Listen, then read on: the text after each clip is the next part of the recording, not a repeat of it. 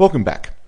If you recall last time, I was going to prove the identity that if a is a factor of n, then f of a is actually a factor of the nth Fibonacci number. I think that's amazing. And actually, I have a formula for the quotient, and even worse, or even better, depending on your point of view, there's actually a formula for the remainder, if there's remainders involved to begin with. So here it is. Here's the general formula that the nth Fibonacci number is the 8th Fibonacci number times something, there's the quotient, plus possibly a remainder. It's convenient to set f of 0 to be 0, so if n is a multiple of a with plus 0, then this term vanishes, and I've got the result that f of a is indeed a factor of f of n. Alright, so what I'd like to do is prove this via path walking, and this proof is actually surprisingly easy. It's just the mathematical notation is actually harder than the actual proof. Here goes. So let's look at n dots. One dot from dot 1 to dot n. And we're going to focus on the multiples of a. Alright, first of all, let's look at all the paths. Well, there's a Fibonacci number, there's fn paths that go from the dot 1 to the nth dot. Let's look at all the paths that actually go through the 8th dot as well. Well, I'm going to go from the 1th dot to the 8th dot. There's a Fibonacci number of paths that do that. And to go from the 8th dot all the way up to the nth dot, there's actually n plus 1 minus a. That number of Fibonacci, there's a Fibonacci number of paths that go from here to here. Because we know that go for between any two dots in path walking, there's a Fibonacci number of paths that do it. So there it is. There are this many paths, f of a times f of n plus 1 minus a, paths that go through the 8th dot. Now let's look at the paths that don't go through the 8th dot, but maybe go through the 2/8th dot instead. Well, to avoid the 8th dot, I must go to the a minus 1th across to the a plus 1th dot. Well, there's a Fibonacci number of paths that go on this first segment. There's a Fibonacci number of paths that go to this segment from here to the 2/8th dot, and there's Fibonacci number of paths that go from the 2/8th dot to the end. So again, I get a formula for the number of paths that behave that way. Let's keep going. Let's look at all the paths that don't go through the 8th, don't go through the 2/8th, but do go through the 3/8th dot. Again, in the first segment, there must be Fibonacci paths that do that. There must be Fibonacci number of paths in the second segment, Fibonacci number of paths in the third segment, Fibonacci number of paths in the final segment. Again, I can actually count the number of paths that do that. And all the way up through all the multiples of a. And if that doesn't end, there's a remainder. I'm going to look at all the ones that avoid the 8th, 2/8th, avoid the q8th as well, and just avoid all the multiples of a. That's the final section of paths. Well, then again, same trick.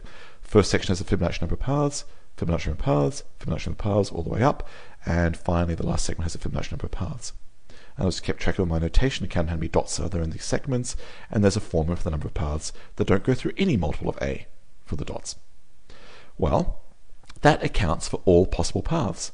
So I've got all these formulas for all the possible situations, and basically the total number of paths, fn, must be the sum of all these formulas.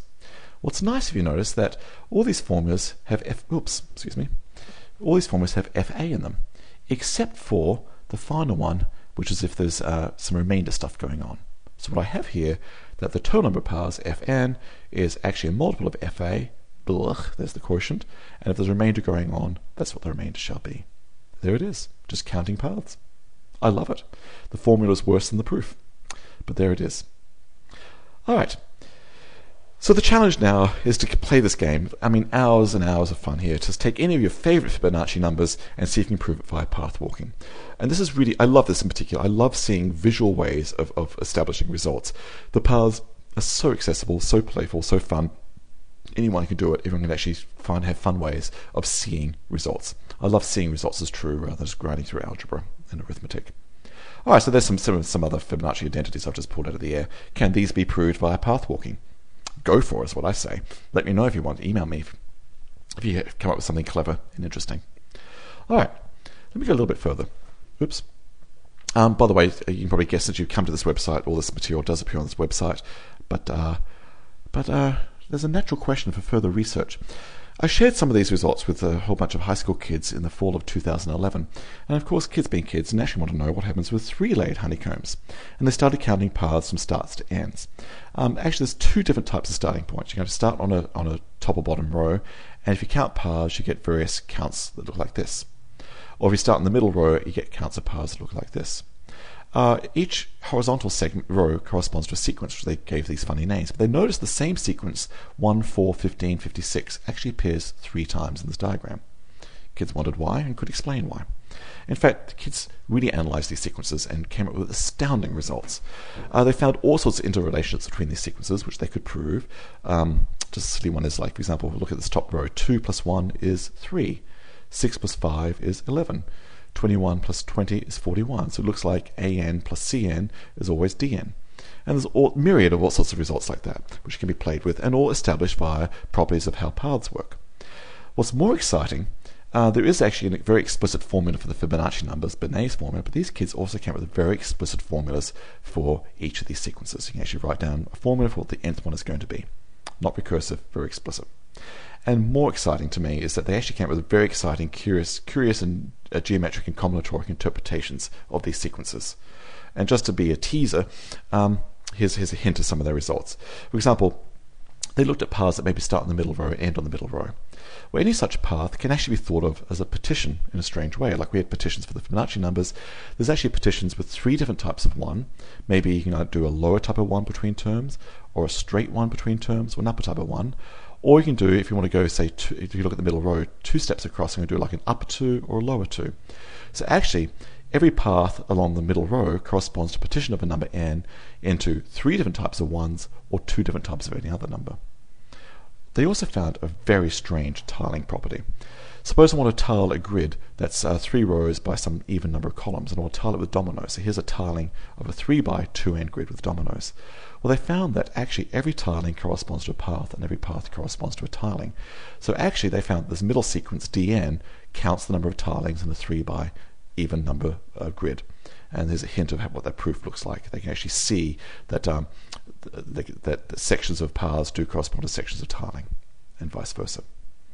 Other rows actually give similar sorts of results. For example, if I want to do a 3 by odd number of columns, well, I can't tile that with dominoes an odd number of squares, but if you excise one of the cells, it turns out that actually is what the other sequences count. How many ways to count a 3 by odd grids with 1 cell excised.